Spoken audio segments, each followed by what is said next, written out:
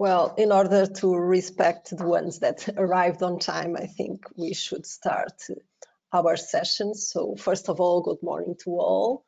Thank you for joining us on this CLAMTEX marketplace towards Industry 4.0 opportunities for the textile sector.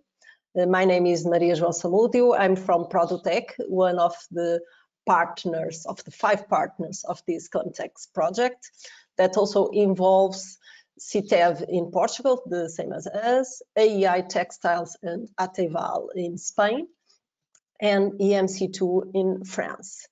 First of all, some notes on this session. We please ask all attendees to turn off their cameras, not to overload the network connection, because the presentations are somehow heavy. This session will be recorded, so please, if you don't wish to be identified, edit your details on the platform. During the session, in each slot, we will have time for Q&A, so please place your questions on the chat, stating the speaker to whom you are addressing them, please. So, as you know,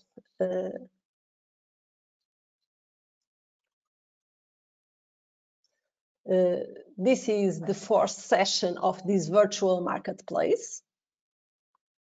It started on January 20th and it will be running up until the 24th of February. This is the 4th session dedicated to robotics in industry.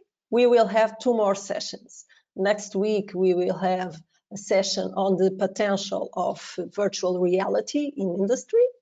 And we will finalize on the 24th of February with the presentation of financial opportunities to help SMEs on their journey to digital transition. You will find an updated program in our CLAMTEX website. So, as I mentioned before, today's session is dedicated to robots in industry. The industrial robots sector has been raising a lot in the past few years. Between 2012 and 2017, the worldwide installed base of operational robots increased an average of 10% each year, and after that year, the percentage is even higher. In some sectors, like automotive, as we know, that represents 30% of the worldwide installed capacity. The most routine works are now highly robotized. But due to recent advances, robots are also now used in handling very much complex operation and sensitive operation that require extreme precision. And to do that, they use, for example, laser vision. The textile industry, which we are addressing here, is, however, still having a relatively lower rate of change. It uses robots more in their internal logistics rather than on the process itself, given the specificities and the sensitivity of the product. However, this is changing rapidly, because the potential of this sector, as it is a very big sector, it's huge, so it's very interesting to all of us. So the need is well identified by the textile companies, and it represents an interesting challenge for the innovative advanced manufacturing companies. So after this very small introduction on the theme, I will briefly present today's schedule. So we will start with an inspiration success story from IDEPA, a Portuguese company. Then at 11, we will have 2 textiles companies presenting their perspective on future challenges. We will have LIASA, Mr. Jaime Cabré, and we will have ERT, Mr. Miguel. And then it will be time for Introsis and Ecobat to present their advanced manufacturing solutions on these themes. From 12 to 14, you will have the opportunity to engage on B2B meetings that we believe it's a very interesting feature of this marketplace. So we strongly encourage you to take the advantage of these and to ask other people to meet. We have 170 people enrolled in this feature of B2B and B2Match. So please search the platform. For sure, you will find some interesting companies that can share your ideas and their solutions with you. So without any further delays, we will start today's session. First of all, we will have IDEPA. This is a Portuguese company specialized in tag and fine textiles, and they are embracing now their digital transformation challenge and have an ongoing project. It's called IDEPA 4.0 Cyber Physical System. So it's an ongoing process. The presentation will be made by Miguel Moura. He is the maintenance director that will present the company and the challenges that triggered this digital transformation project. Then Miguel will be supported by SISTRADE and INESC-TEC, two entities that are involved in the process and are providing here the more technical background. So I will pass now the floor to Miguel Moura. Miguel, please, the floor is yours. I think you can start, Regina, sharing the screen. Good morning, Miguel. We are just waiting for, yes. So, Miguel, we can now see the presentation. We need you to turn off please unmute your... It's okay now? Yes, it's okay. Perfect now, okay. Thank you. Yes, no. Okay. Thank you, Miguel. Oh, hello, good morning, ladies and gentlemen. My name is Miguel Moura. I'm a maintenance director in IDEPA. I will give you a brief history of IDEPA. Okay, IDEPA is a Portuguese company based in São João da Madeira in Portugal, with more than 55 years existence. Our sector of activity is fine textile fittings. We are focused on the development of accessories that identify and increase branding value in several activity sectors, on the development of new materials and applications. We are always eager to invest in advanced technology, creativity, and concept. I will give us the product families. So we have divided in divisions the branding that we help our customers, brands, be recognized from start to finish to make the brand stand out for itself. So we do woven and printed labels, packaging, drawstrings, badges, and tags, waistbands, and elastic bands. The promo that helps to promote your events like conferences, meetings, music concerts. So with neck liners, accessories, bundling hands, packaging, so events articles. Automotive division, we have printed and woven tags, elastic strands, stranded and sew elastics, leather and fabric embroideries and badges. The yarns division, we do elastan and rubber covered yarn for the textile industry application following our customer needs. The technical, we do buckle ends, elastic bands, cotton bands, custom bands. Our customers are the military, aerospace industry, marine, and emergency forces.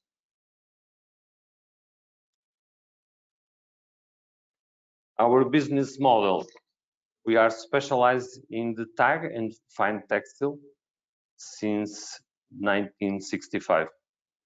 We propose to the customers the development of creative solutions to promote brand recognition and in different areas with the best quality, design, and service level.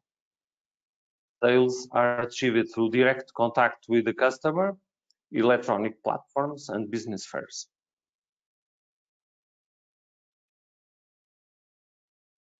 The current IDEPA production systems. So we have two independent production processes. We have the jacquard weaving production and the ratier weaving production. There is a common warehouse for raw materials and finished products common to both production types. The jacquard production has an intermediate raw material stocks.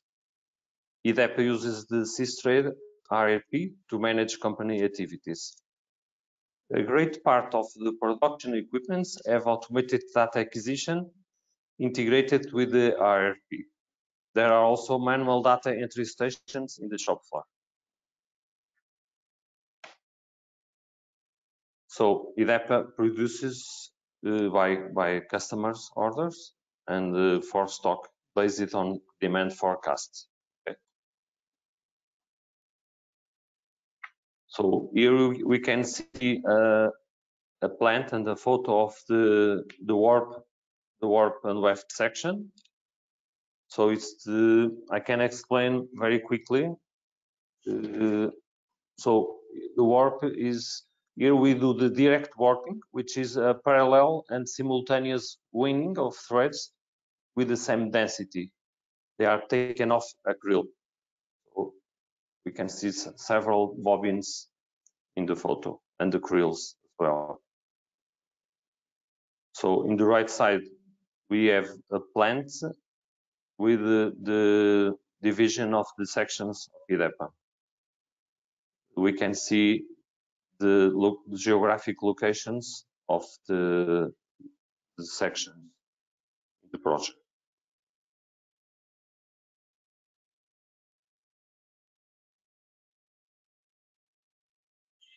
Okay. For the current IDEPA production system, jacquard production flow is presented depicted in the following diagram. We have the raw material intermediate warehouse that supplies the jacquard weaving. Then the product is carried to the cut and bend section, where we cut and fold or bend the labels. Then the labels are transported for the finishing to make rolls, and then again to the cut and bend for packaging, then to the final product warehouse.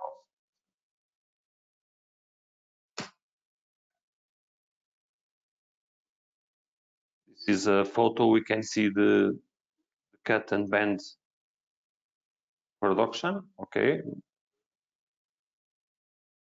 and we have the depicted in the diagram for ratier. So it's a little bit different. We also have the intermediate warehouse for raw material, the warp production, okay, where we make the warp beams, and the warps are supplied to the ratier weaving. We can see later on the AGV doing these transports. Then from the ratier weaving, the product goes for finishing, and then final product warehouse.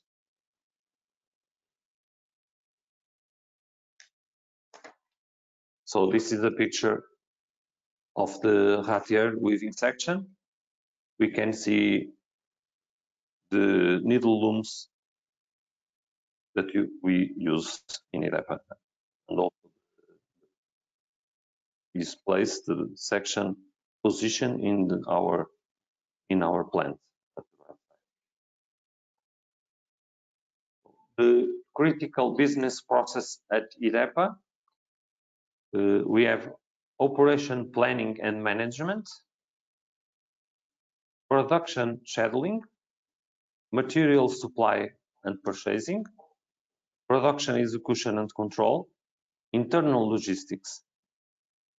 Some challenges addressed by SPCF optimization, SPCF diagnosis and performance improvement, intelligent manufacturing, simulation of internal logistics, motion control systems, and intelligent automation. Okay, thank you. Thank you.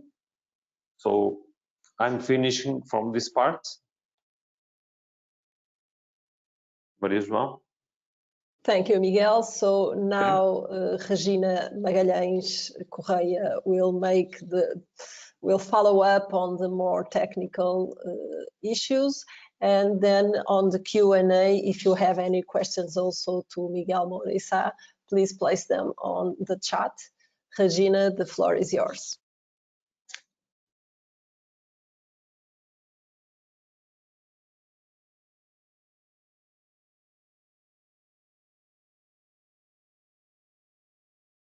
Regina, can you unmute yourself, please?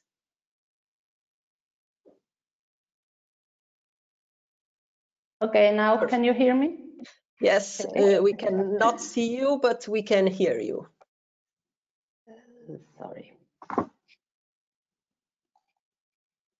And now?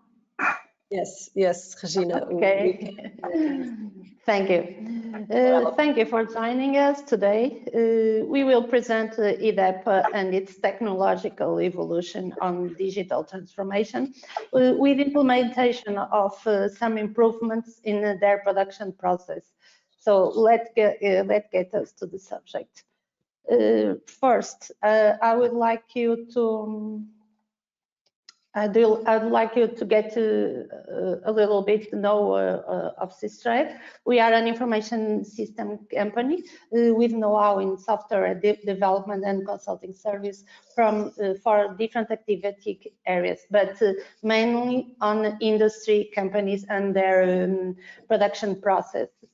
Our goal is to offer market the best information system tool and solutions in order to help our customers to improve performance in all the critical business process of their companies. So a little brief of our history and the most milestones in the life of SISTRADE since our foundation till now. This shows the development of our achievements during our time life since we are born in Portugal, and then the little tasks we have to conquer the world, and we hope a little bit more on the future. This year we are going to make 21 years, and we are on the adult age, I think. So SISTRADE at IDEPA. SISTRADE is an integrated platform featuring several modes that encompass all the company activities, since the financial management to the deliverable and the pre-sales activity. It's a web-based platform with powerful features, and as Engineer Miguel Moura said, IDEPA used the SISTRADE ERP as the product management and productive system in their company. SISTRADE and IDEPA, or IDEPA using SISTRADE. SISTRADE has been a technological partner of IDEPA since 2005. with those models: stocks, purchase management, sales management, production management, and treasury. And like the average SISTRADE customer, IDEPA has come up with a significant set of models as part of the SISTRADE solution, including automation from the beginning of their implementation. It's not very awfully known in our customers that have too much models since the beginning. And along of the timeline of the partnership, new requirements arise. So then after the stocks and purchase management in 2011, we implement the financial management, because till there they had another supplier in this area. And in 2013 we implement the human resource management and maintenance management. As I said, along the timeline of this partnership, new requirements were raised. So, and sorry. And what we made to IDEPA, since new requirements arise, which led us and other partners to challenge IDEPA to embrace the I4.0 Industry 4.0 project, in which some of the addressed vectors will be discussed in more details in the following presentation with another partner, INESC-TEC. Okay.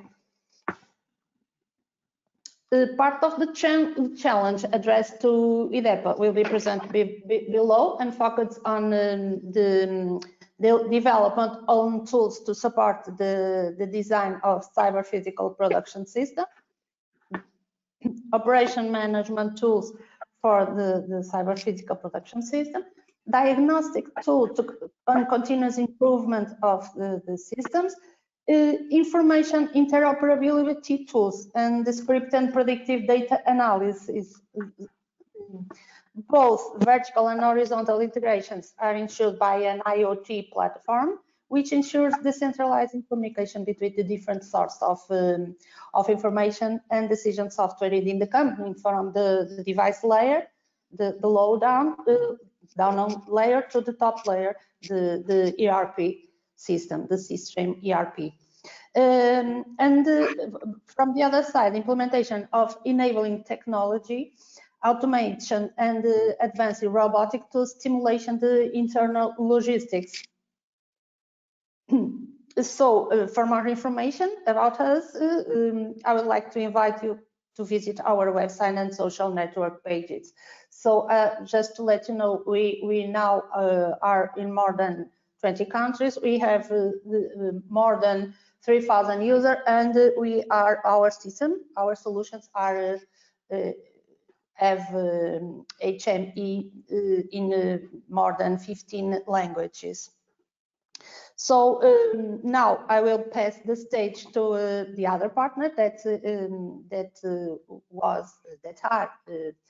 is with us in this process of digital transformation of IDEPA. I give the stage to António Correira from INESC-TEC. Thank you. Thank you, Regina. Thank you. Good morning, everybody. So now I will try to set up my presentation.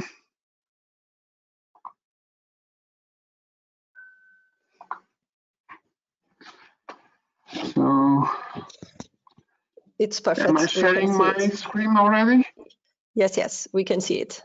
Thank you, António. Okay, so good morning, everybody. So it's a pleasure to be here to present some more technical aspects of the project that we developed with IDEPA. Okay, I am António Correira and I'm a senior researcher at INESC-TEC, that is a Portuguese RTO and one of the biggest organizations in this field in Portugal. When we started this project at IDEPA, the first thing that we did, it was an analysis to the maturity stage of the company. So we realized that path should be made from the stage that the company was at the moment. It was in beginning level connectivity, and we decided to implement a project that could make company and put the company in a very higher level of the maturity industry 4.0 roadmap.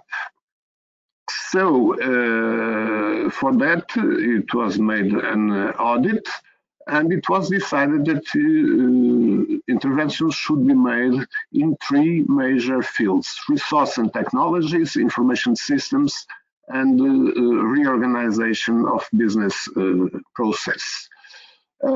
In order to achieve that, a global project, a global architecture, was designed and starting to be implemented. As Regina already told, this intervention considers several components, such as optimization of the operations production, planning and scheduling, mobile robotics for handling materials, smart box and human-machine interfaces at the shop floor, failure detections to support predictive maintenance, but also fields like eco-efficiency and sustainability and performance evaluation. My presentation will be focused only on the first 2 components of this project: optimized production operations planning and schedule, and mobile robotics for material handling. As in other manufacturing companies, the operation planning and orchestration between different process stages is a complex task. An example of this complexity, if you remember the presentation that Miguel Moura made at the very beginning, is the connection between the sections of warp and rapier weaving. In warp, there are 2 warp machines, and in the rapier weaving, there are 65 looms. Each of the loom has 6 heads that is able to perform the work in parallel, but with some degree of independence. Besides that, as all we know, these resources, machines and people, they are limited in capacity, and in some time periods they are scarce to answer for customer orders. Okay. Traditional tools used for planning, like ERP, also have limited functionalities to deal with these complex scenarios. So ERP are able to deal with customer orders, to perform MRP, and to generate production orders. But when we think about how to program these manufacturing orders in each resources, it's a much more complex process. So new tools have to be developed just to try to answer two major questions. What is possible to manufacture in short period times, and which resources can be and should be used?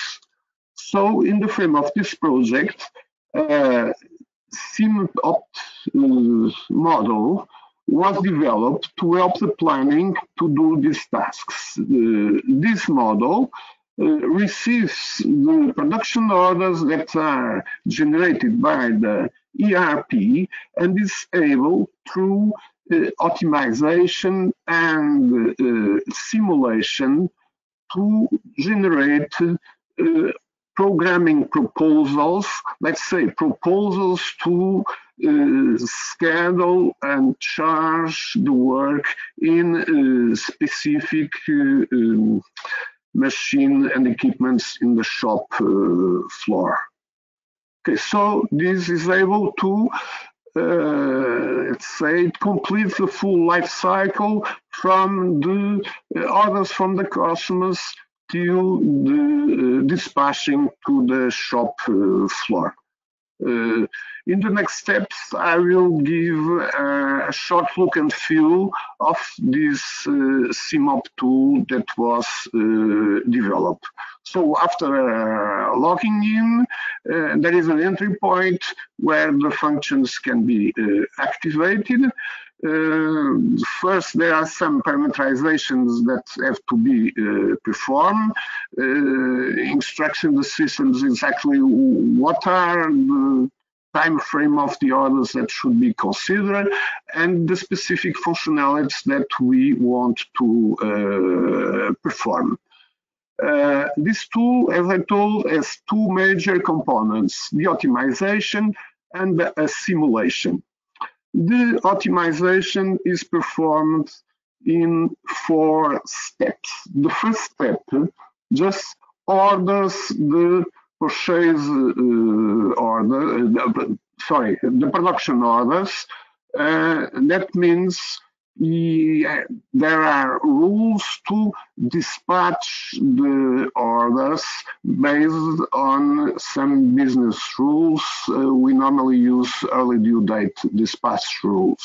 The second step, we have to organize the production orders, dividing them to the machines based on the product specificities and capabilities of the machines, being it warp or weaving.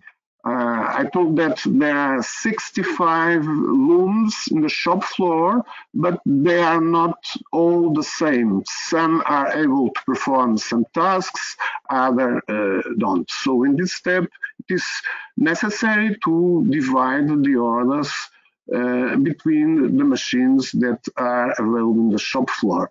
In the third step, it is possible to divide some orders in parts so they can be executed in parallel in order to shorten the delivery times. But they have to be optimized between the number of lot sizes that we decided to perform and the set types that are generated for each order. So as you know, each time that work is set up in the loom, there is a setup in the preparation of the machine. And finally, the divided orders and the optimized orders are allocated to each of the machines. Okay. This step of optimization considers some business objectives, but is not able to perform with other constraints that only can be addressed in simulation scenarios. So in this application, there is a component that is able to simulate the running of the results of the optimization, considering some restraints such as the failures of equipment, the availability of the people, the transportation times, the human resources availability, and so on. So here we can see a model of that simulation that represents the running of the production systems at IDEPA. As I told, this simulation is performed in the background, so it is not necessary to access to this simulation in 3D as we are seeing here. We can only use the results of this simulation. Once the optimization and the simulation is performed, we can look to the results and analyze what the systems propose. And if we agree with the results, we can pass it to the shop floor. If the planner is not satisfied with the results, and the results can be seen in several ways through these lists or through these KPIs. If the planner is not satisfied, it can ask the system to perform a new run, modifying some configuration parameters. So once the production orders are programmed and they are dispatched to the shop floor, the operations start, but it is necessary to move materials from the warp department to the ratier living. So to help on that, an AGV, automatic guide vehicle, was developed to transport the warp reels that we can see in this photo. And here we can see the drawing of the dimensions of the reels with the warps. Here in the right, there is a picture where it is possible to see the two possible paths from the warehouse where the warp reels are and the destination of the warps in the ratier section. This AGV that was designed and built specific for IDEPA, here is a schematic of the robot that was divided, and the main characteristics is a light and low-cost vehicle, and that was one of the requirements for these solutions. It has and use LIDAR laser systems to help the localization and the navigation. So it is able to recognize walls and upper objects that connected with the navigation algorithm is able to command the AGV through the space in IDEPA site. There is also another laser near the floor to avoid possible collisions with objects or people that could be near around. The robot, the AGV, he runs in a dedicated lane, but that lane can also be used by people, so he has to manage if there is any interference.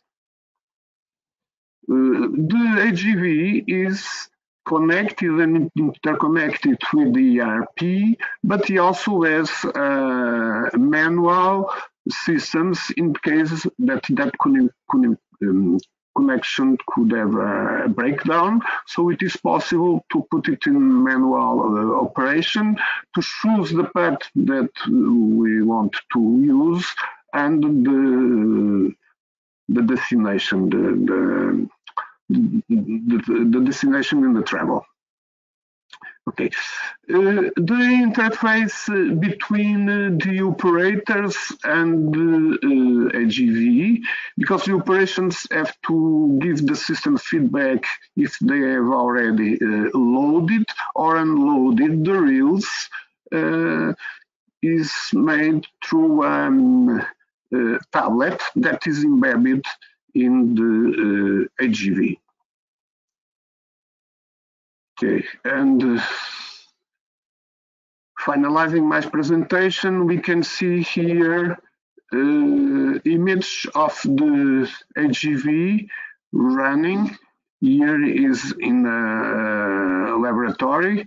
We can see in the left the physical AGV, and in the right panel a digital twin of the AGV, where we can see the position of the AGV, and we can see the objects, the walls and the paths that the laser recognizes, and we can see the strategy, the trajectory of the AGV.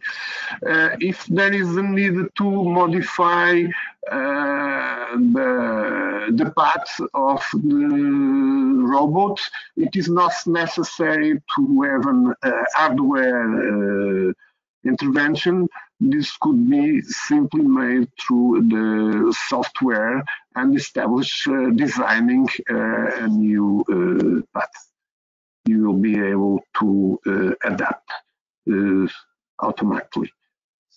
Okay, in this picture, the controller is open, so you can see that it's a lean and clean installation, very easy to operate and maintain.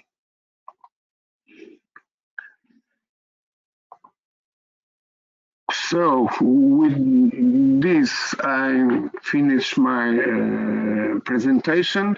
There is a link to our website if you are interested to see another projects that INESC-TEC is involved. Please follow the link. And to finalize, I'm going to give the floor back to Mr. Moura that is giving the final testimony about the impact of the project in the company. Mr. Moura? Hello, thank you very much.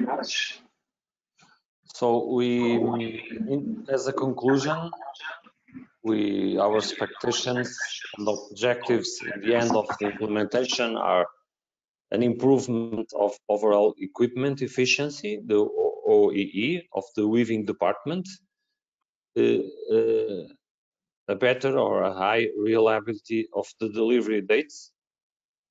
We expect also to improve the work well done feeling of the IDEPA employees. So we mean with that the sharing the information and the indicators with the employees will give an effect of work well done. So people will be happy with the quality of their work. So the divulgation of the KPIs are very important in the shop floor. Here in IDEPA we believe on that. And also very important is to reduce the non-conformities and the waste. If we can produce better without faults, we save the raw material and the electrical energy. So overall, it's we're referring to the efficiency, overall efficiency. So we believe that when everything is running and finishing, we will get some very noticeable improvements in of the indicators. Okay, thank you very much. Joao. Yes, thank you, Miguel. Thank you, Regina. Thank you, Antonio, for your very comprehensive an interesting presentation on these IDEPA 4.0 cyber physical production systems. Now we have 10 minutes for Q&A.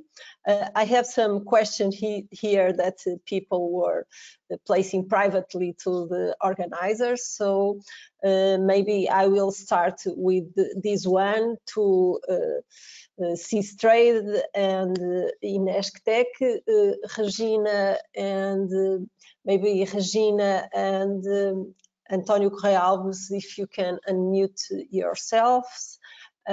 So the question is, what would be your recommendations or advices for other textile companies to start going into Industry 4.0? One of you can give us some comments on this? Me or António? The question was made to one of you, SISTRADE and INESC-TEC. So please choose. Okay, from our experience, this is a graduated process with baby steps or not. It depends on the maturity of the company. As you see on the presentation, IDEPA is our customer since 2005, and with more celerity or less celerity, it depends also on the trajectory of our customers' company. But we start with a few models, and then as the requirements arrive, step by step, we are going to implement the other ones. You see, the IDEPA, unlike the other customers, since the beginning as automation equipment. So in this case, it's more easier to follow the next steps of Industry 4.0, but it depends also in their organization. But it could be step by step, or if the company has yet a maturity, another level of maturity, it can be more faster, the transition. I don't know if António wants to add something.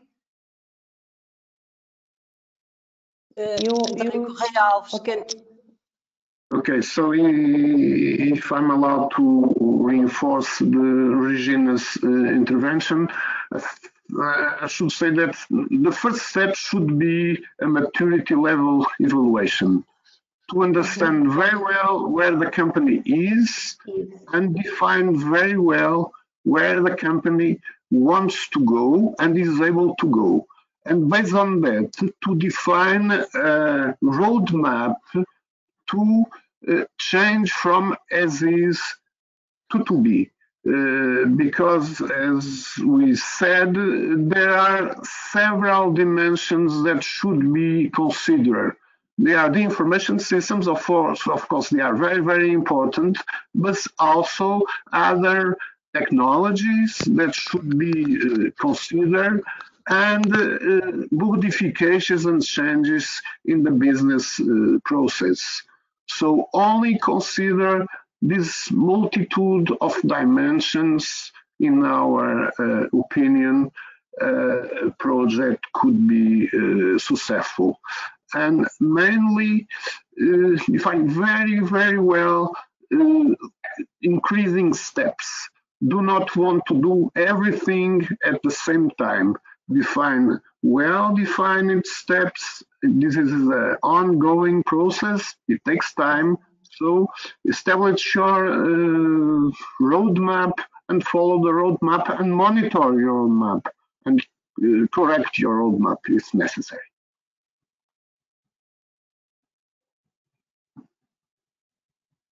Thank you both. Yes, thank you both for your answers.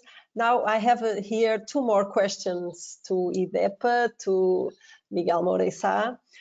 First, which was the most complex part on, we know this is an ongoing process, it's not finished, but up to now, from the IDEPA, the user point of view, what was the most complex part internally to do, and how were you able to solve it?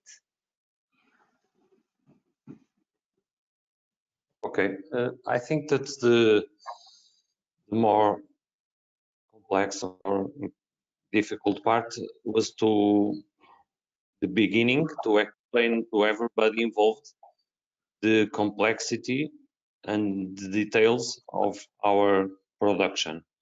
So to explain the persons involved why that to do that job, or why couldn't we do in that machine, and why the details, so each machine characteristics.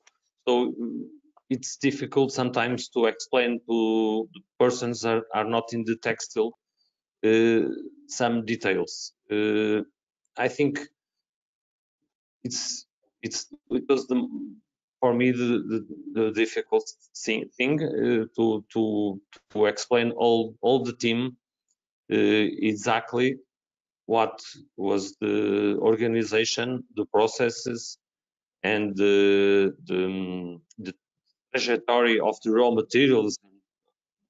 So that was for me the more complex. The hardware installation and the softwares for me was not an issue for me, for IDEPA, but give all the information about our products and the productions. Okay. Okay, very well. So the question was more on, of course, these processes are never very simple, and to translate them into third parties that are not acquainted to the process and the specificities, it's a difficulty for you. Very well. So we have only 3 minutes left, and I have here, this is more a theoretical question that I have here, that is from what we see that at this moment robots in IDEPA are more envisioned for internal logistics and material transport. Nevertheless, would it be interesting for your process if you could integrate robots within the process, if the technology would be available? It's for me? It's for you, Miguel, yes.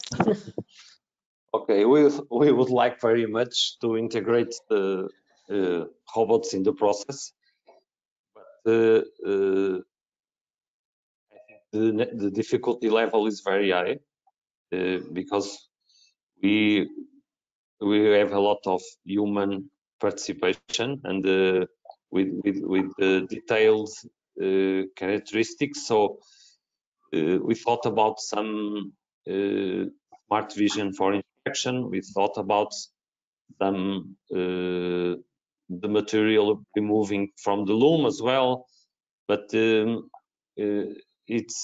I think, in my opinion, it's complex, but it's not excluded, of course. It could be the next step. Okay, it could be for a next opportunity. Yes, yes. As I mentioned in our brief introduction in the beginning, the specificity of the textile, it's one of the things that I've been learning with my colleagues from other textile clusters, is that the introduction of robots in the process, in the textile industry, has quite some challenges, but we are going there. So it will be, this is also one of the aims of these sessions, to take the opportunity to give the next step and to have some more information on this. So thank you, Miguel. Thank you, Regina. Thank you, Antonio, for your very nice presentation. We are running out of time in this slot, We will now go on to the testimony of two more textile companies.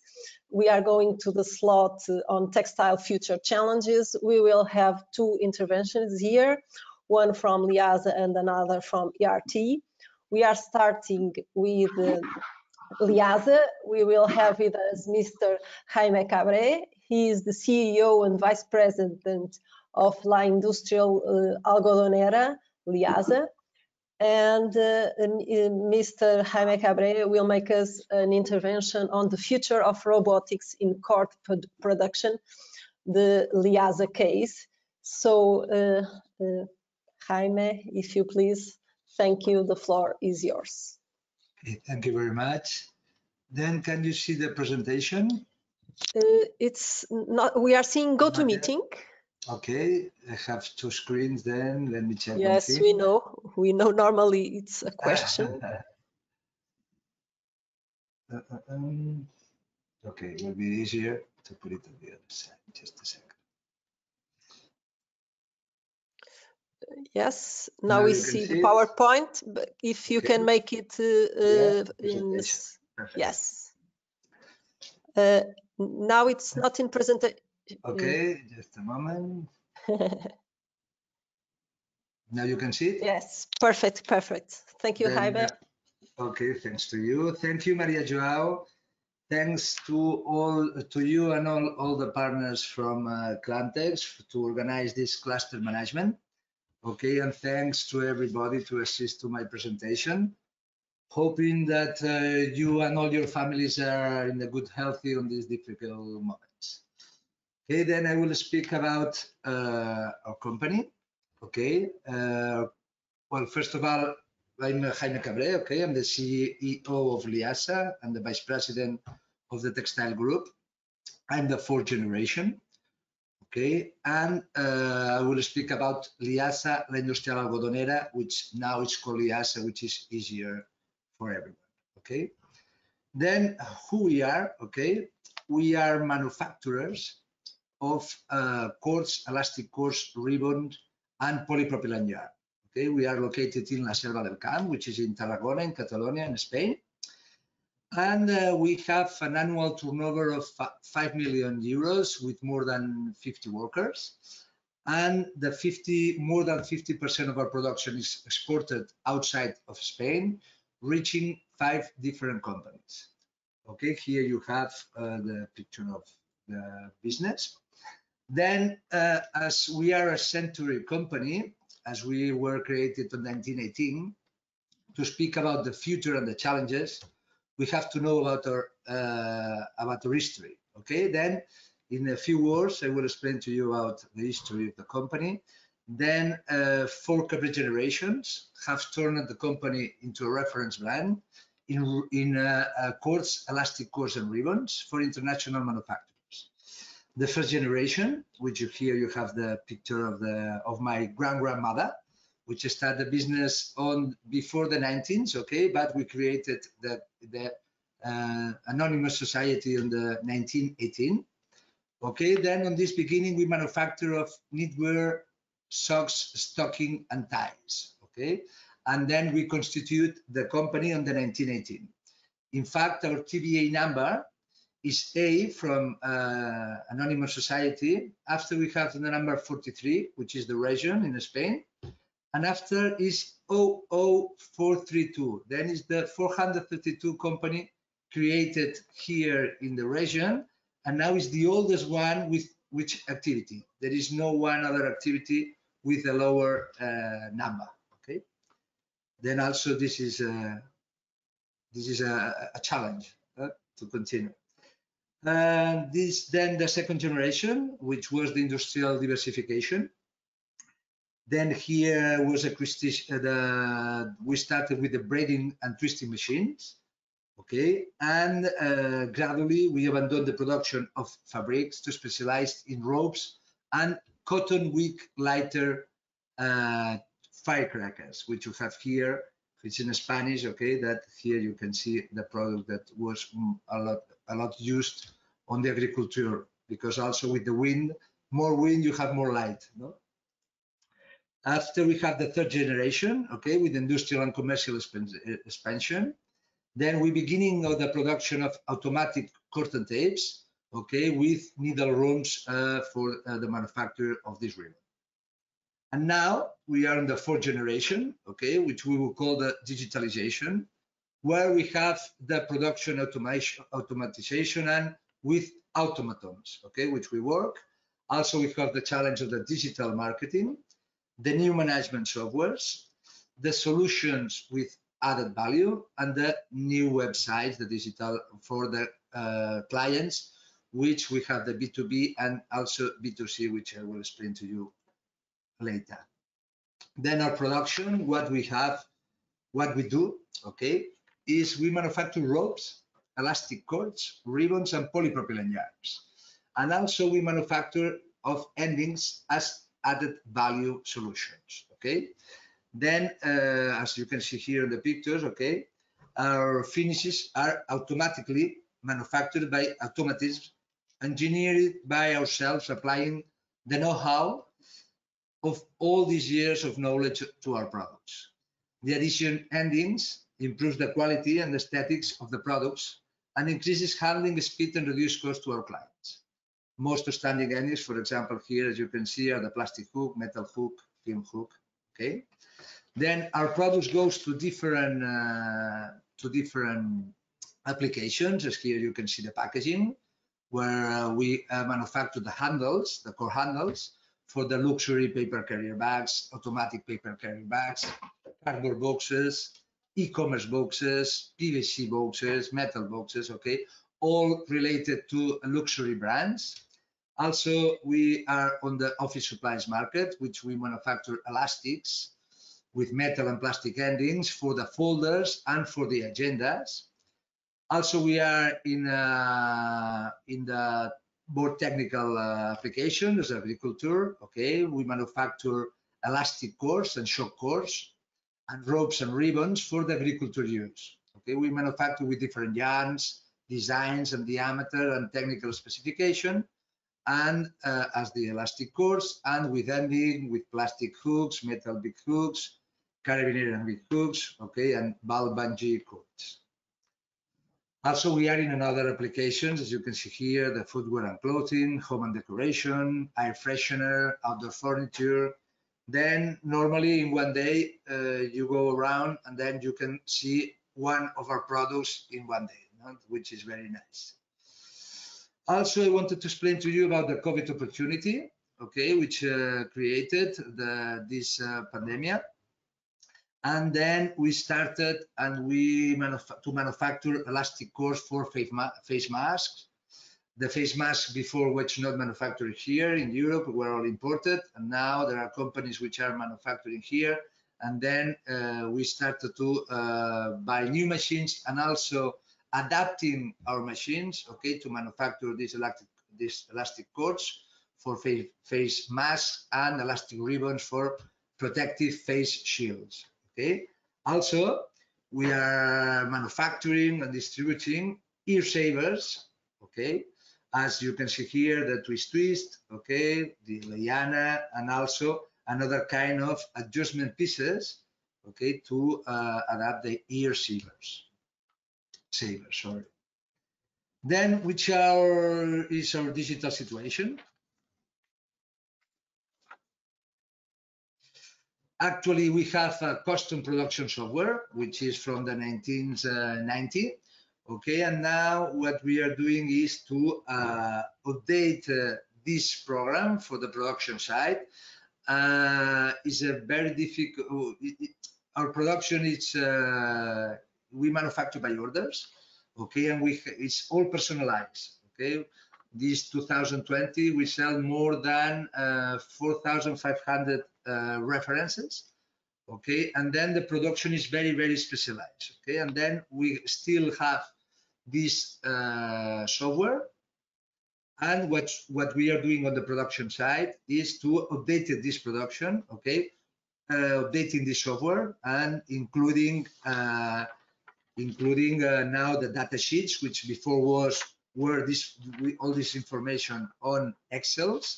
okay, and also the costs of the products, and now it's all integrated on these systems. Also, we are starting on the 2019. We introducing we start to work on the new ERP, okay, with the goal, the goal is to have all the organization on this ERP. Then actually all the accounting and the billing is done already with the system. And now this 2020, we are starting with a new CRM, okay, to handle all the information of the clients. And also we are developing on the production side, which we have an informatic in our company, which is dedicating 3 days per week to develop this software, this personalized software. And for example, now we have this production planning software, okay, which with a Gantt diagram to planify the production orders. Okay, then you have the production orders and you can put it in all the different machines, as for example IDEPA before explain it. Also in our side we have different machines. We have more than 300 machines, and each machines can manufacture different products depending of different characteristics. Then it's really difficult to handle this planification, and that's with this new software we are improving. Then for 2022, our goal is to have a unique and complete management software, which is called WE, that includes all current softwares, okay, which will be the accounting, the clients, the CRM, the suppliers, SRM, and the production and human resources. And also the 2020, we are starting with the digitalization. Then right now, okay, we have more than 300 machines, and the digitalization will help us keep live tracking of all the production, which will help us on taking decisions, to know why a machine has stopped working, and to gather more accurate information of what is being produced. Now we have it, and we don't have it on time. Now we manufacture by pieces, but once it's closed one box, then the person which is on the machine goes to the software and introduce that it's manufactured. And we want is that we have to put a PLC, okay, a programmable logic controller, in every machine to know exactly which is doing on this moment each machine. Then the main goal of the digitalization process is to obtain real-time and historic data to optimize production and be more competitive. Also, on the digitalization, we have a corporate website, okay, for the B2B business, okay, where here you can find all the different products and help a lot to our clients to understand also which solutions we can give them. And also we are starting with the e-commerce, okay, that we will start also selling products to the consumer. Okay, this is the new B2C channel to sell our cords directly to the client, as well as other accessories and complements, as for example, shoelaces and other products. The future, okay, the future challenges, which are, as the presentations says, okay, it's the robotization of production. Our main goal is to improve product handling in order to create new endings and enhance our current performance. Actually, the way as we are putting the endings on the machine is automatic, okay, but it's in a line, okay. And now what we want to improve is to handle before the product to make different endings and different application. Okay, the use of more complex robots will help us to create new ways of applying those endings.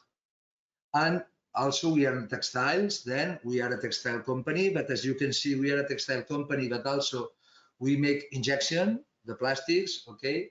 We transfer the metal for the metal endings, Okay, also we manufacture the yarn. Okay, then there are different parts apart of the textile, but on the textile side, our future is to manufacture ecological products, recyclable, biodegradable, natural materials, as for example the paper, and also to make ecological endings. Our challenge is to manufacture ecological endings from metal and plastic to more ecological ones, as for example paper. Then thank you very much to listen to my presentation, and Maria Joao, I'm at your disposition to answer all the questions that you could have. Jaime, thank you so much for your presentation. I think we will do both textile presentations and both technology production presentations, and then we will have a slot for Q&A. So I again invite all participants to put their questions on the chat, either to all people or internally for us. But thank you so much, Jaime. And the Q&A, it will be, if you don't mind, on the end. So now we will have Miguel Machado from ERT Group. Miguel Machado is the IT and Ecom director on ERT. Miguel, let me just give you, sorry, presenter role. Someone gave you, thank you, someone. So Miguel, the floor is yours. Okay, hello, good morning all. Can you, are you hearing me okay? We can hear you okay. We can see the PowerPoint, but if you can put it in Yes. presentation, it's still, yes. Okay, I will change also. Now it's perfect. Thank you, Miguel. Okay, let me just back again. So good morning all again. My name is Miguel Machado. I am CTO of ERT Group. And I will talk today a little bit about the company and the robotization part that we have already in place, and some of the challenges that we have nowadays.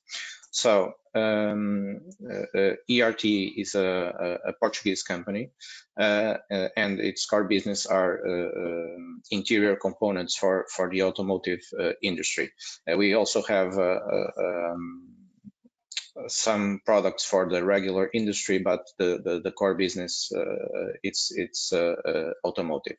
ERT works as a tier 2 supplier, and the tier 2 supplier is the second level of the automotive supply chain. So we supply to the tier 1, and then the tier 1 provides directly to the OEM.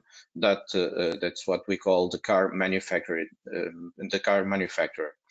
ERT is located in the heart of the automotive industry cluster at São João da Madeira. Some of the products that we produce are textile parts that can be of several materials, like leather, PVC, fabric, foam, or carpet, and we can apply on the different parts of the vehicle, like the door armrest, the central armrest, central consoles, seats, columns. So every part of the car that we know that has like a soft touch, this type of material, we can produce parts for these components for these areas. ERT Group footprint on the world is already being developed as a consequence of the strategy of the group strategy of being closer to the automotive clusters. So we are present not only here in Portugal on the Portuguese automotive cluster, but we also have plants in Morocco and in Czech Republic, and we also are planning already to implement production facilities in Mexico and in China that is near the tier one suppliers and the OEM plants. We also have some commercial offices in other parts of Europe, like Spain, Poland, or Romania. Here we can see some of our direct customers, the tier one customers that are worldwide known tier one providers. And here are some of the brands, the OEMs that we produce for. Regarding the technologies and during the time from beginning of ERT, the processes were being developed, and nowadays we already count with a lot of machinery and with PLCs to assist us on our processes. But basically, we have four processes, let us say. One first process that is roll lamination, where we fuse two of the raw materials together.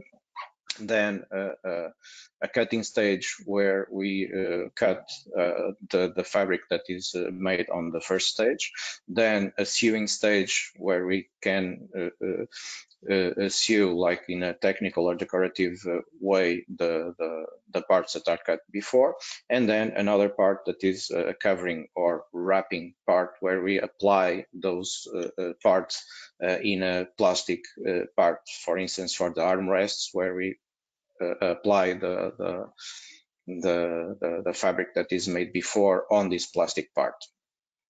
As each of these processes produce a final product that can be sold individually. Some of the parts go through all, but some of them we can sell separately on each of the processes.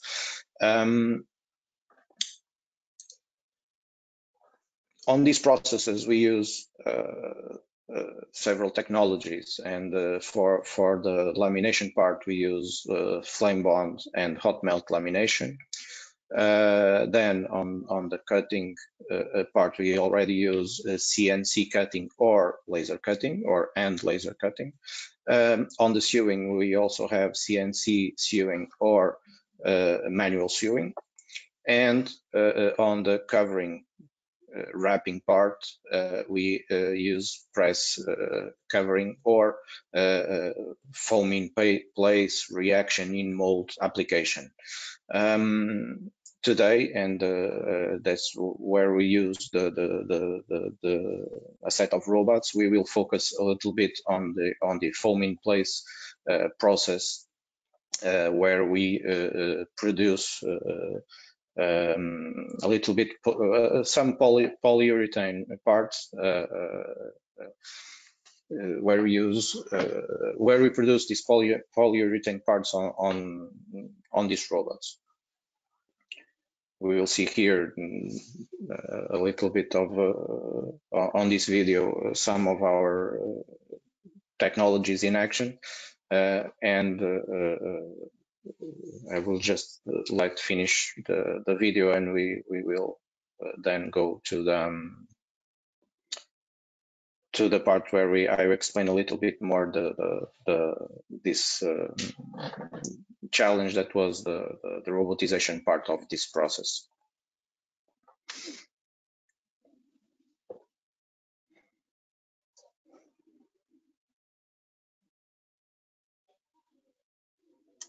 Okay, so regarding this foam in place reaction in mold process,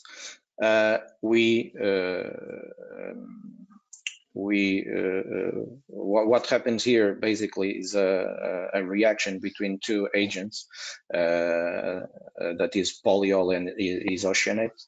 and when these products are mixed, we produce this polyurethane that has certain properties and certain characteristics that are quite flexible in terms of application. So we have invested in the set of robots because the conditions to mix these two products together are quite specific and need to be quite controlled. So in this situation, this was the best solution that we were able to encounter. Just explaining a little bit more about what happens in this process where we use the polyurethane. We have to mix, or we have these two products individually. We can have different textures, different densities and stiffness depending on the quantities of the two raw materials that we mix together, and to achieve good results. But in producing scale, the robots were a big help for us and help us to assure consistency, to assure that the correct quantities are applied, and this allowed us a quicker production and high quality of the final product. So when did this challenge begin, and exactly how do you do, and exactly what is the product that we do? This began with a challenge a few years ago, where there was a need to produce a door armrest, like as we see here in the picture. And ERT produced already the fabric that was wrapped at the end in this part, but there was this part was made elsewhere. So at the moment there was a challenge about one of our customers, the tier one provider. They challenged us to, okay, and not if you not only provided us the fabric for the armrest, but if you will provide us also with this polyurethane part already attached to the piece, to the plastic part. And okay, we have analyzed everything, and we have concluded that this could be not only a good opportunity for this project, but also a good opportunity for future developments. And we realized that the automotive industry began using this product largely, and it was really a good idea for us to study and to invest. So regarding this, what ERT has decided to do. So ERT decided to invest in a robot arm that works with some mold booth, and the robot arm basically do the mix on a mixing head that is placed at the end of the arm, and injects the product on the mold, and then the mold closes, and the polyurethane adheres to the plastic part. Here we can see a little bit of example. The part is heated, then is placed on the upper part of the mold, and then there is the robot injects directly the polyurethane, and then the mold closes, and the part is the polyurethane adheres to the plastic part. So at that moment, when the challenge was made, ERT invested first in one robot head. This is little bit of a blueprint of what we have now. This is a closed area, completely closed area, and these are the 4 mold booths that work, and the robot arm in the middle. So what happens is that the robot arm goes through mold to mold in a sequence and injects in sequence all the polyurethane in the molds, and this was the first stage, 4 mold booths in one and 1 robot arm. But quickly we realized that this was really an opportunity, and as new projects began, we have doubled the capacity, and right now and on the moment we have this blueprint where we have 2 robot arms with this 8 mold booths at the moment, and with only this layout, we are able to produce approximately 4,500 pieces by day. That is roughly 1,200 cars per day. This depends on the projects that we have, because some of them produces 4 pieces is 1 car, some of them 2 pieces is 1 car, so it's not direct, but nevertheless 1,200 cars by day, it's already massive and impressive for only this 2 robot arms. And as the technology and application continues to increase, and the several applications are developing, we already are planning to improve our capacity and change a little bit our layout, and invest in another robot arm with 4 more mold booths. With this layout, we will be able to go to roughly 7,000 pieces by day. That will be more or less 1,750 cars by day. And this is just one area, one single area, one specific process that we are talking here. We already have studies and developments to other areas to see what we can do. Why? Because, as I said, every day we are seeing that polyurethane is being used widely, not only in the automotive industry on several parts of the car because of its properties. It's lightweighted, it's quite can have different consistencies, different shapes, so it's really the one future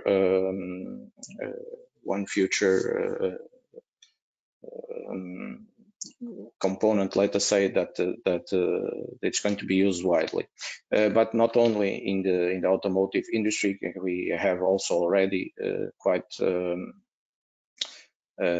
large set of utilities for polyurethane in footwear, sports, transportation, furniture. So it's very important that we have already a lot of know-how in this area, and we can see a change in the future on the use of this technology, and it's strategic for us to continue to invest in this type of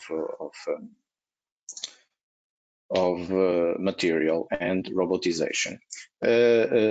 Not only this robotization is being a challenge and a solution for some problems, but we are also facing some changes internally, and for this ERT is implementing or has begun a project that we call ERT I 5.0 that is covering not only this production part, but also some concepts regarding Industry 4.0 and IoT, where we are working, and where we will implement some artificial vision on the review process that will allow us to improve our customer satisfaction and reducing the flaws, let us say, the flaw products that can go to the customer. We are doing a cloud-based infrastructure, so we are going to migrate everything that we have internally to cloud-based. This will also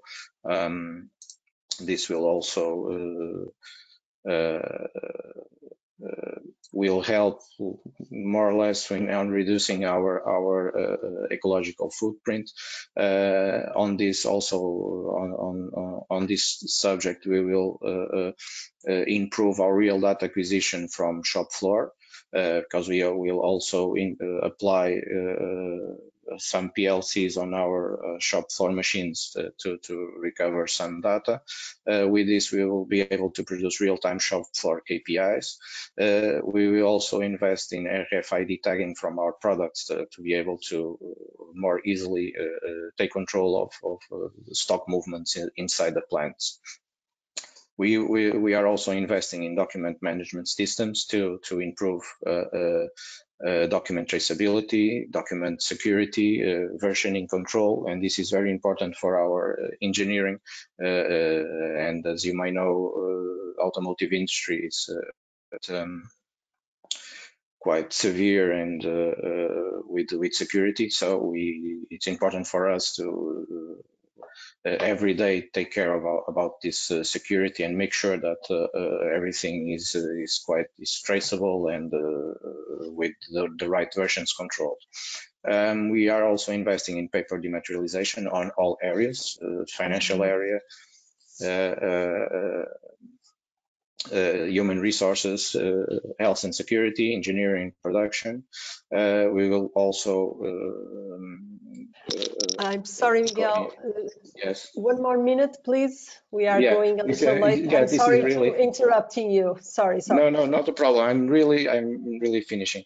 We'll implement here on the paper dematerialization part also electronic signatures, real-time KPIs and dashboards for business control, and we are also implementing ISO 27001 for security norms for business security and continuity. So all of this is ongoing and will allow to sustain everything that we are doing on the production level. So we not only have and begin to have a lot of automatization and robotization in our production, but if we don't do this type of changes also in the organization, it will be not sustainable. So with this, we believe that we will achieve more quickly sustainability, and that will allow us to increase productivity and increase quality on our products and in what we deliver to our customer. This is also the end of my presentation. Thank you very much. Thank you, Miguel. Thank you so much. I think we will go straight forward to our next presentation. At the end, we will do a Q&A, but let's now follow to Raquel Caldeira from Introsys. She will be presenting the new i4.0 products, the Introsys use cases. Raquel, you already have the floor. You are already a presenter. If you can share your screen. Yes. Good morning. Good morning. It's perfect. Raquel. PRODUTECH and CLAMTEX project for the invitation. So I'm the innovation manager of Introsys, and in this meeting are also Nuno Flores, our managing director, and José Gonçalves, innovation project management. So Introsys is, I'm sorry.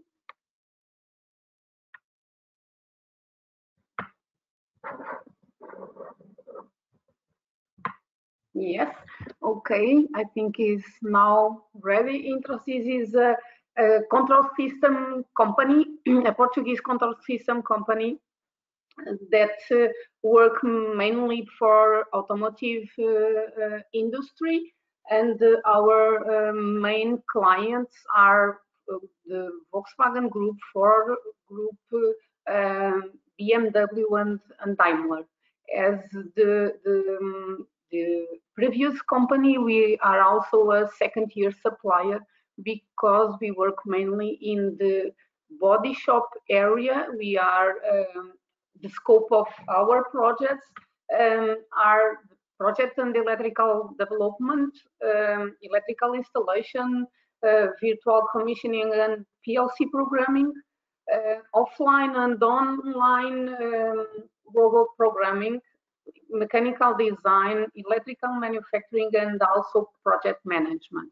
And our main, the first suppliers are, of course, the big mechanical company of Europe, mainly in Central Europe, German companies, and we work with these companies in the projects.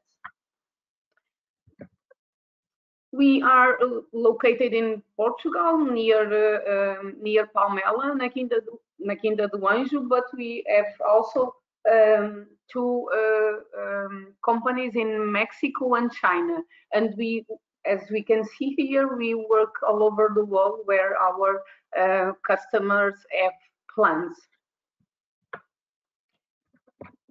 Now we are more than 150 employees, and most of them are electrical engineers. In our R&D department or innovation department, we work mainly in three areas: vision systems, mobile robotics, and also new technologies, new control systems technologies, mainly to introduce more agility and flexibility in the production lines. And here you can see several products, first related with vision systems. Automotive manufacturers have security, quality and design as their top priority factors. Current demands for efficiency and style require vehicles to be more complex in terms of materials and assembly techniques. Some of those materials require complex bonding techniques. Consequently, the use of industrial adhesives is gaining more prominence as they guarantee robustness, comfort, weather tightness, and safety when welding is insufficient or not possible. However, this trend implies suitable quality control techniques to ensure compliance of joint parts. As external factors from equipment, environment, or process may influence the integrity of the adhesive fluid and induce significant flaws, this task is far from trivial, and if defects are not detected and corrected beforehand, several problems may occur during subsequent assembly procedures, leading to low-quality products and significant waste production. Introsys has developed an integrated solution for this challenge with the CQ project called iSent. The iSent system uses innovative algorithms to perform automated vision inspection and correction of fluid application to every produced part during and after the dispensing. This enables a reduction of waste and contributes to a more sustainable production. In the scope of the project, Introsys built an industrial cell at Castelo Branco to perform validation and testing of the developed inspection systems. The cell provides a controlled industrial environment for adjustment and validation, as well as performing further optimizations and customizations on the solutions. At the dispensing station, a new glue bead is placed on the part, while the attached inspection ring assesses its conformity simultaneously. iSent inspection system performs detailed evaluation and quantification of all bead defects, whether in positioning, thickness, or continuity. Continuity defects or gaps are the ones that most frequently occur at glue dispensing processes. iSent correction system can eliminate them by addressing these gaps in an optimal way, tackling them in an order that implies the shortest possible trajectory, thus saving cycle time and energy. The data from all performed inspections is stored, not only to retrieve historical and statistical models, but also to access and evaluate new inspection technologies, including machine learning and artificial intelligence. This demonstrator will remain available for visiting to Intrasys partners, continuing to foster research and technological innovation and assuring quality assurance at the service of the manufacturing industry.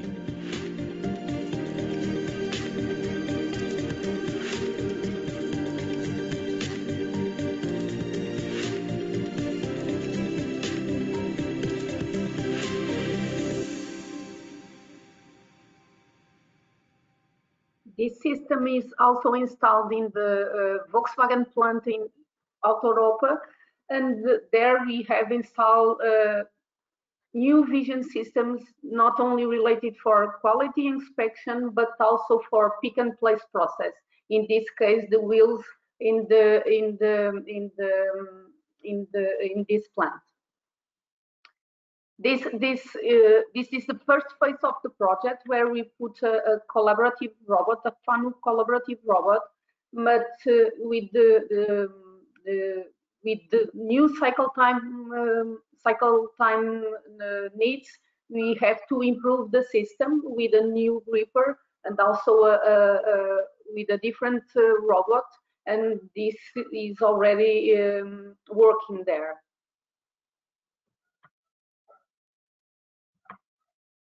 Of course, we work not only with RGB cameras, but also with hyperspectral cameras. That is a new technology with a great potentiality for different uses. In this case, to check the color of the cars, we do color inspection in this case, and this project was with PSA in Vigo. But we are using that for agro-food industry, in this case in the Firefit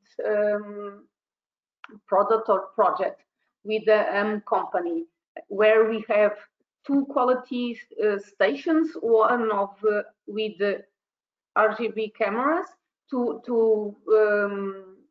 identify defects in the sealing process, and the other one to check the salt quantity and the fat quantity of the ham. In the end of the line, this is some pictures of the results of the projects, and in the end of the line, we have also a robot where we do the pick and place of the okay or not okay products. In the scope of the new control systems technology, and also with the including the mobile robotic field, we have also a project named OpenMOS. It was a Horizon 2020 project that Intrasys was the coordinator, and where we developed several systems. One of them, the AGV of the project, and also the service bus, that is the middleware of the communication of the data from the devices to the cloud system.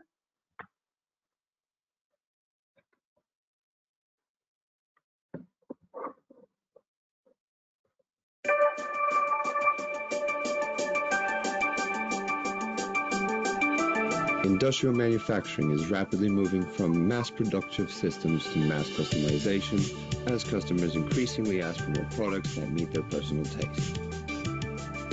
This new paradigm is very challenging for traditional models that need to make frequent changes on the assembly line to produce all possible product variations.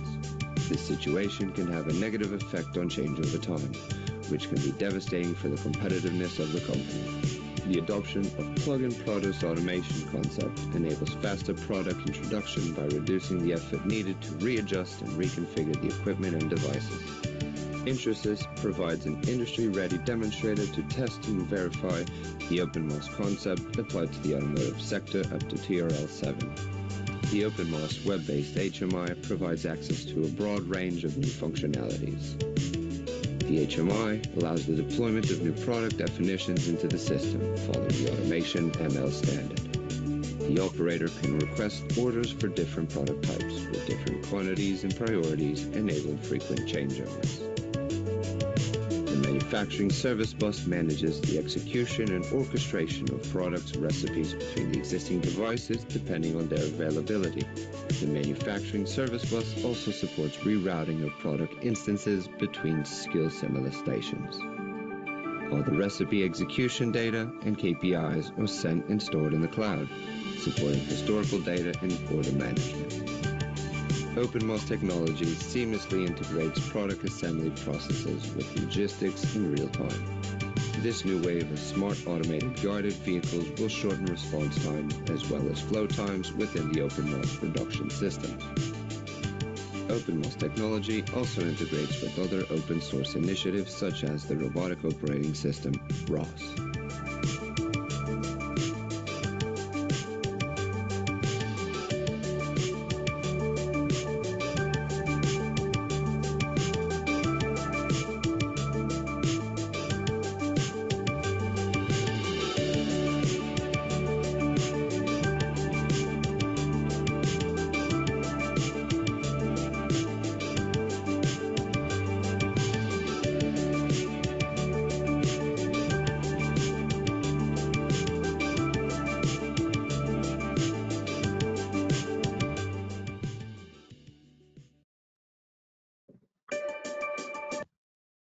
Okay, and that's it. Some of it of robotics examples in Introsys and our customer plans also. Thank you, Raquel, for a very interesting presentation and very nice examples. I think we will all have some questions, but I think it's better if now we pass on to ECOB, to Mr. Christoph Scheid. He's the Senior Business Development and Partnership Manager. He will talk about us regarding cobotics and the textile industry, how to improve European textile production to eliminate low added value logistics thanks to cobotics. I will give him the floor. Sorry.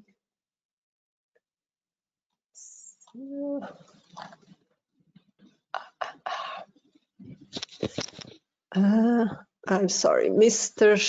Christoph Scheid. Yeah. Good morning to all.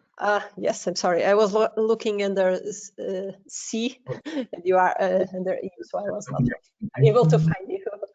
Please, you are now the presenter.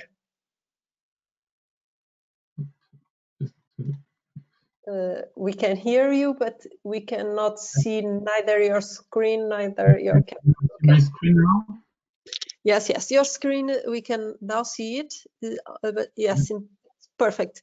Thank you. Okay, thank the floor is yours. Good morning to all. My name is Christoph Scheid from EcoBot company. I'm in charge of developing new markets and partnerships for EcoBot. In other words, I have to identify end user needs in order to build and deploy technological and financial solutions in response to the challenges of the industry of the future.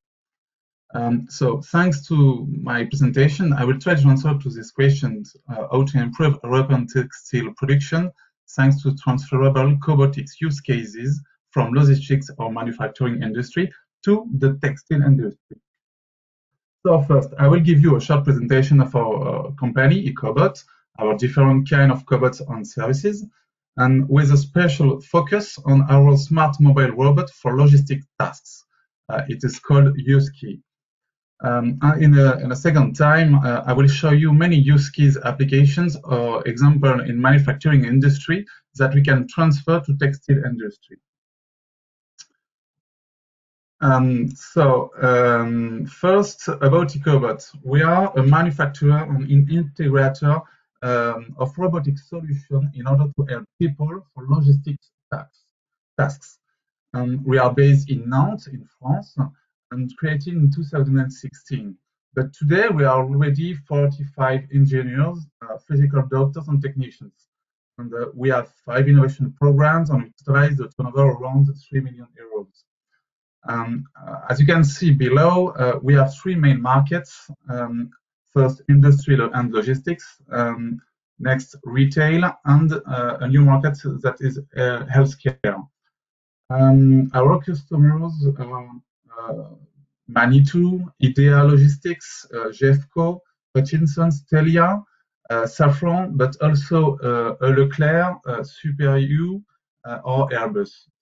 I can precise you that already we already have installed one of the use case solutions for Telia company near Porto in Portugal. Next, regarding to our organization, we have two business units. On the left side here, you can see Ecobot Technology, which is the manufacturer unit. The role of this team is to work from innovation to the industrial production of our cobots and associated services.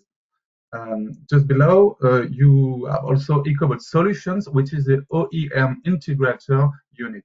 This team provides consulting, design, and integration of turnkey projects in mobile cobots and collaborative robot arm. I notice you that Ecobot is the only player in the cobotic market that masters the entire industrial value chain from design to the integration of turnkey project of the end customer. If you look at the right of this page, you can see our 4 ranges of our own products and other collaborative apps that we can install.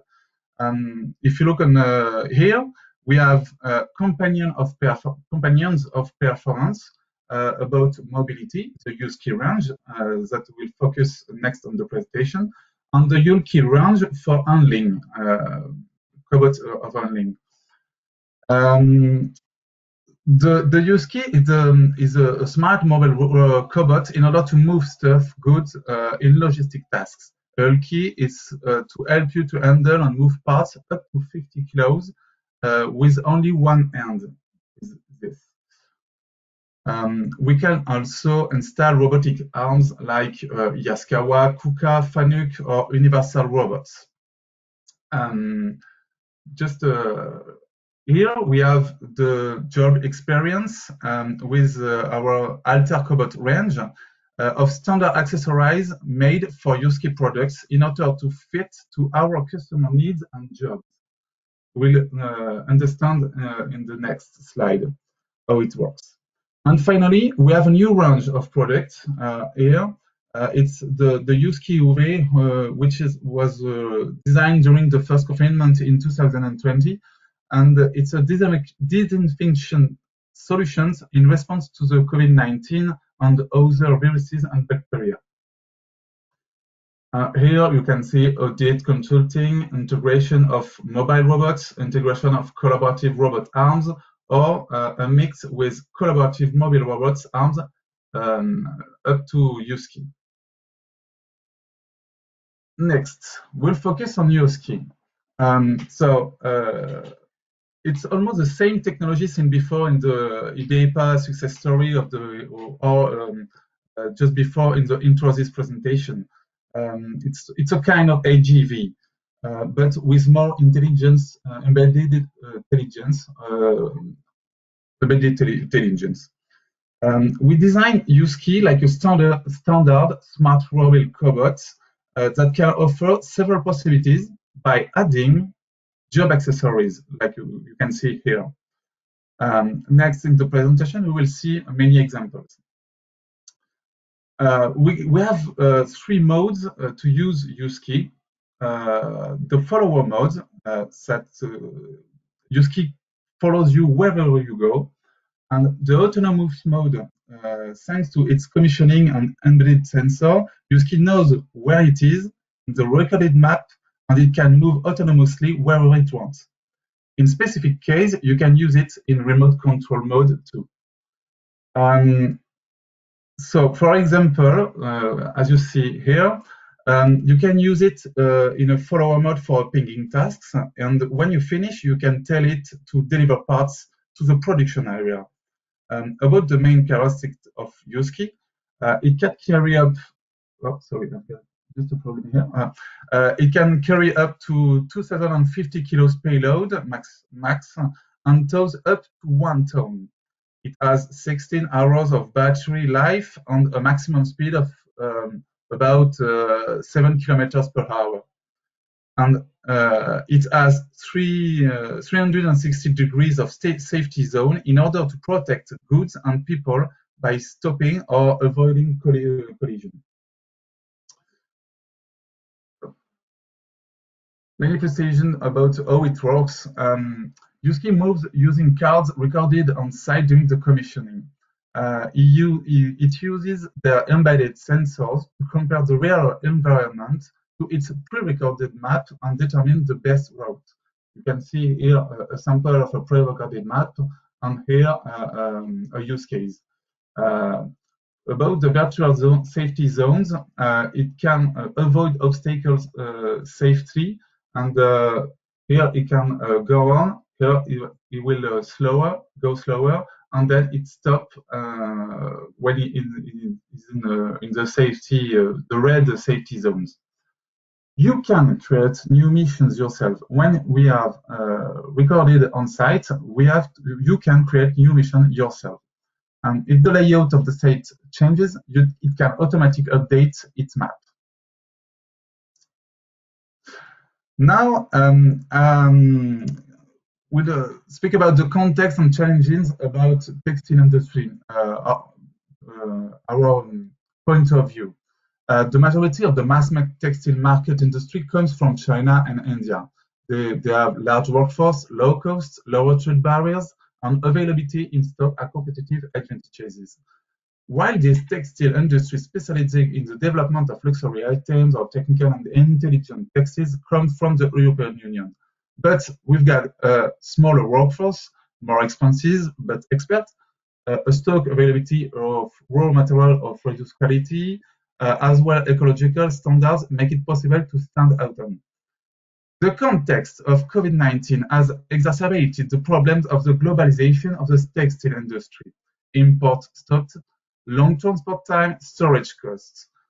I think that the challenge is to find solution to answer of these three questions: how to reduce your labor costs, how to save production time, and how to improve your reliability of delivery date.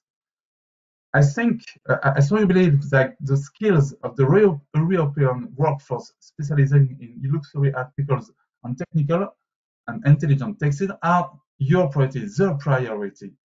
USKI offers you the opportunity to save time in order to focus on manufacturing by eliminating logistic daily tasks. Here we can see an overview of all of transferable robotics use cases for the textile industry. We have USKI cleanup, USKI picking, conveyor, shuttle supply, delivery. Lots of low added value logistic tasks can be automated by USKI. So I will show you many customer projects on the USKI's application. I think it's more effective than the long speeches. So here we can see a picking application using the follower mode. You can use USKI for carrying goods without push or pull your heavy cart. Just I will put in the presentation some sample of a video of our videos you can find on our YouTube EcoBot channel. So here you have just to run USKI in a follower mode. It follows you wherever you go, and you have just to focus on the list of products to recover. You can stop it and restart just after the ending. Here we can see a picking application using the follower mode with Manitou projects. Manitou is a manufacturer handling equipment, if you don't know, and you can use USKI for carrying goods without push.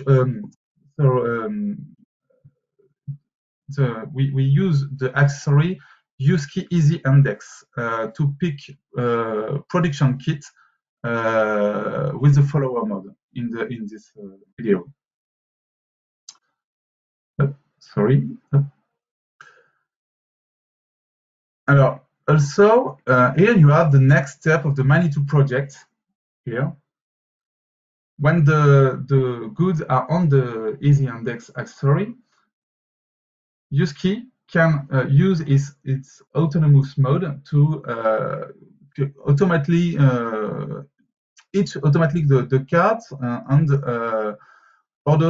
in order to transport goods to the production line.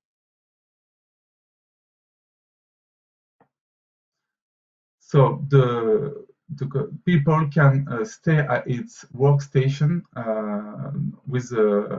to stay with its workstation. Yeah, it's another accessory for the Vibra-Acoustic project. It's an automotive supplier.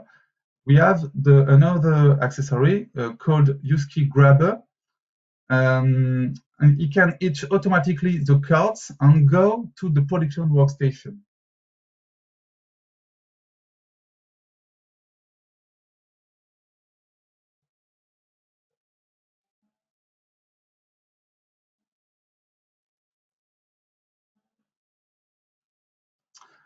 Also, with the same UseKey Grabber, we can see the tow performance up to 1 ton. Here, you see it can automatically transfer doors or windows for houses inside the warehouse, and we have 983 kilos exactly on the carts here, and it's the same accessory, UseKey Grabber, with magnetic grabber.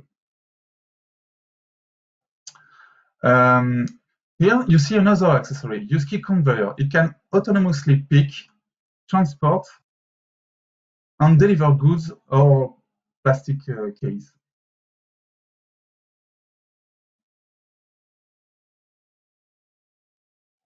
I'm sorry for the text of the video, it's in French.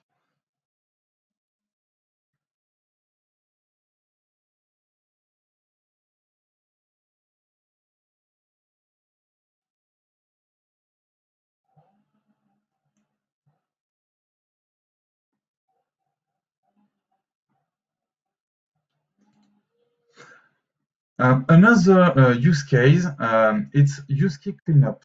It's a solution to manage automatic evacuation of waste disposal in hidden time. It's not nice to manage waste disposal, so you can use UseKey to make it and focus on your work on your workstation. Another example of UseKey Cleanup, here you can use UseKey in order to manage waste disposal in hidden time too.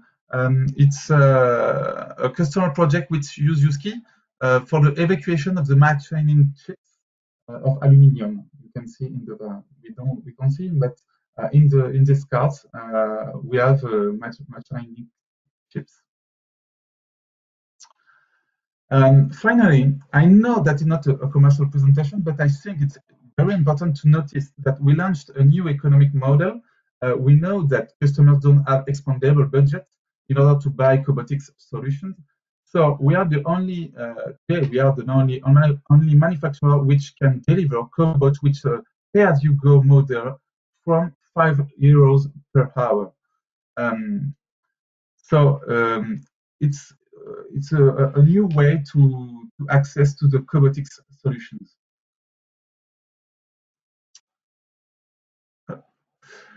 Thank you for your attention. If you want to see more videos or information, you can find it on our website or on the YouTube EcoBot channel. And feel free to use the chat or to contact me by email after the meeting. Will take much time to speak about your use case or robotics solutions. Thank you. Thank you, Christophe, for a very interesting presentation and from numerous cases and examples you gave us. We are a little over time, but I think for those who don't have to leave for B2B meetings on B2Match, I have here 3 questions that were placed in the chat internally to me. So maybe if I can have Jaime Cabré, Miguel Machado, Raquel Caldeira, and Christophe Schid. If you can open your cameras, and then I will, for LIASA and ERT, well, I have one question that is directed to both of you. And so maybe I will start with Jaime, because I'm already seeing him here. Which was the most complex part on the uptake of robotization from LIASA point of view? Yes, well, in fact, now what we are working is with automats, okay? We don't have the robots. We are analyzing in this case, it's our cobots, okay? Because also will be people near them. We are speaking about more cobots than robots. And well, the most difficult is to understand, okay, how the cobots have to work together with an injection machine, okay? Then this is the most more technical side and the most difficult part of this robotization that we are thinking about. Okay, so Miguel, the question is the same for you. The most complex part in this integration from your user perspective.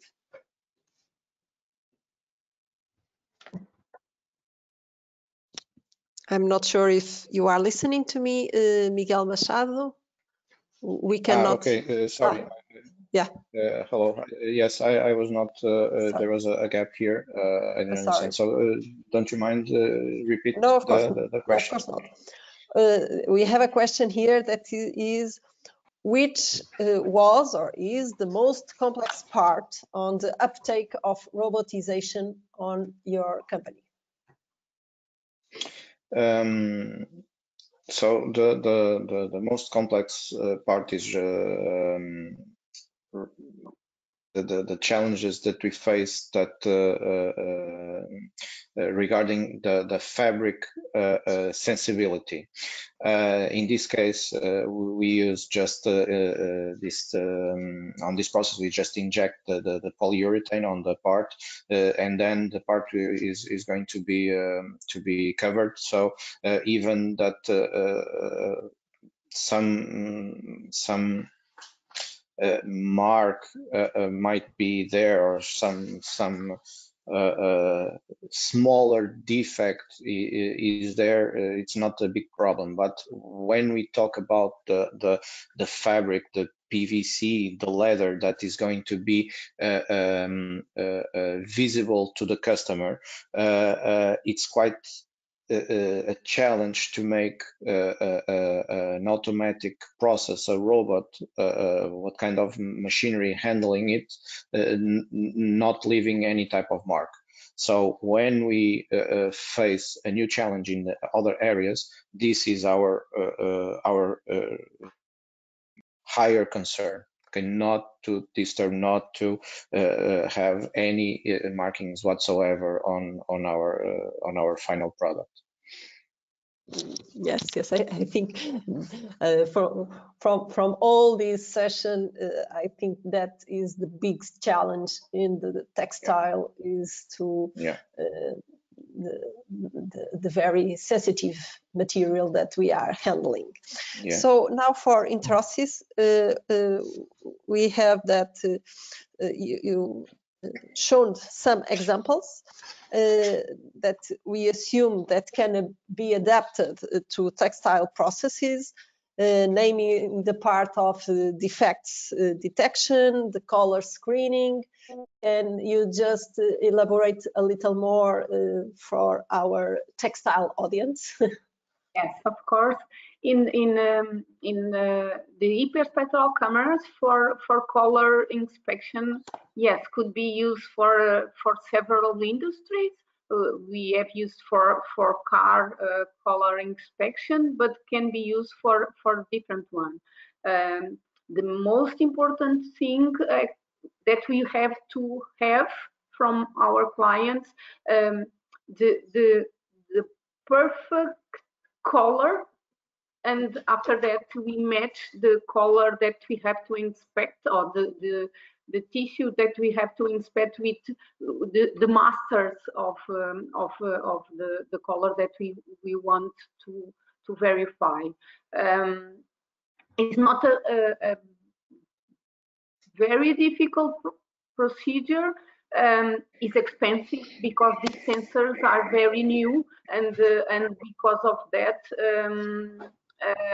they are more expensive than RGB camera, but it's not so difficult. We have to have a lot of samples, of course, but with 1 week or two in our client factories, it's not difficult to have a good inspection system to verify the color. So the only issue we have to good masters to compare the samples to inspect with these masters. For the other systems, of course, we have there is a lot of customization in these procedures. We have our software, the Eisen brand is a software related with the inspection system, but in each project, and because the needs of each client and each industry sector, we have to have a huge customization process. And one of the main challenges sometimes are the cycle time requirements, because I can give you the example of the food, agri-food industry. The cycle time is very, very, very, very short, and we have the same in the automotive industry. But I think there is very easy to implement this type of system in the textile industry. Yeah, great. Then just one final question for Mr. Chai. So if a textile company is at this moment still don't have any robot doing their internal logistics, do you have an estimation of cost reduction and increased productivity that they could have? Just a rough number to inspire companies to go this way. Yeah, I understand. It's a big question. Yes, yes, it's just an average. You have 1 hour to answer? Oh, sorry. No, it's no problem. 2 minutes. It's very complicated to speak about return on investment and to find economy saving, but for example, we can save about 20 or 30 to 40% of time by using cobotics, mobile cobotics in the logistics tasks in the industry. With just the results of our integration in the different customer projects we have, and we can yeah, 30%. It's okay. Yeah, no, okay. It's an interesting number to save up to 40% in time. Even people that are allocated to that can be transferred to some more added value missions. Yeah, so just time for logistics types, and that depends if you have 1, 2, 3 shifts in the industry. Yeah. Well, thank you all for the speakers for this day. Thank you to all participants in this event.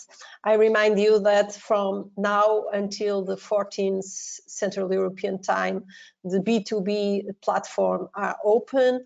All the companies that were involved here today are presented there. So if you want to hear more about their products, you can schedule meetings with them still today or for the next 2 days.